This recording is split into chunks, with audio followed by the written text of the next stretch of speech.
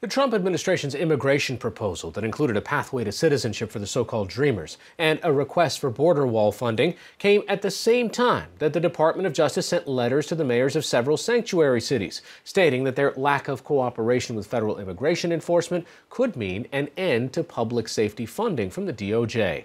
The administration has also increased enforcement, including multiple deportations of individuals who've been living in the United States for decades, often leaving families behind in the U.S.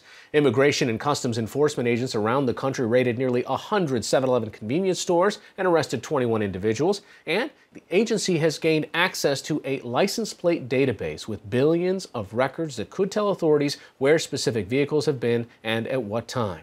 It's in that context that we speak with Sarah Stillman, a staff writer for The New Yorker magazine and the director of the Global Migration Program at Columbia University. She's been covering this topic area and recently filed a piece for The New Yorker. Along with the assistance of graduate students, her team looked at the stories behind increased enforcement numbers and the sometimes grave consequences for the deported. Thanks for joining us. So first, thank you. What were you researching? How did you do it? So we were wondering about the people who come here seeking asylum from often Central America's Northern Triangle, El Salvador, Guatemala, and Honduras, who get deported to their deaths. Because oftentimes in this conversation in Washington, we're hearing this hypothetical that we could potentially be sending people back to harm, but we very often don't actually hear the consequences when someone is deported. You know, the administration is going to say, we are just enforcing the letter of the law. We cannot be responsible for what happens to someone in a different country.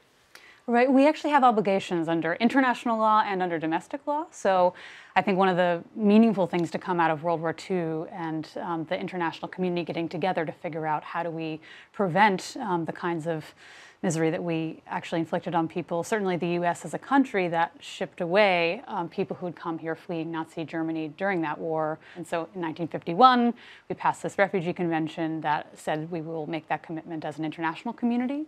And we further enshrined that in U.S. law. And so nonetheless, people are both appearing at the border, directly expressing their belief that they will be harmed and sent back, and are still being shipped immediately back. And then we're also seeing one of the biggest shifts under Trump has been people who've actually been living in this country for a long time, people who may have very deep roots here, who are being sent back. Some of these people told the people that were arresting them and the people even that were escorting them back across the border that I am in grave harm. It's on you now.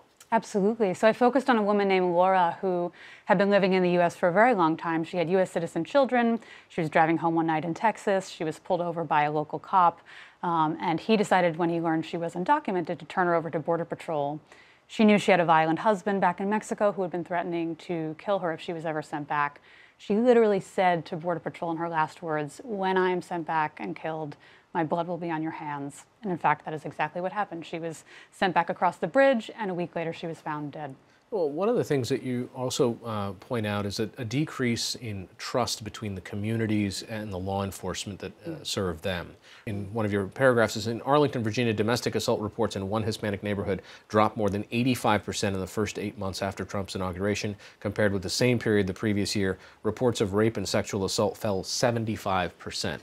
And that didn't happen for the rest of the city or the rest of the country. So this is specific to the Latino American population, and it's not just in Arlington, Virginia that you're pointing to. No, this is a national trend. We've seen police officers in Los Angeles and in Houston come forward saying we're really worried about the public safety ramifications of Trump's approach to immigration enforcement. I spoke to a city attorney in Denver who said 13 immigrant women had come forward to say, I can no longer proceed with my case. I'm going to revoke my wish to either get a protective order or to bring myself to the courthouse where ICE has been appearing oftentimes. And that's been one of the tactics that's increased in the recent past, is that they're essentially camping out or waiting outside courthouses? Definitely. We've seen that in New York. I believe it's something like a 900% increase in the presence of ICE and the ICE arrests that are happening directly in courthouses or right outside of them. The administration keeps coming back to the same point, which is that, listen, we are just trying to enforce these rules. Under the Obama administration, some of these were not enforced.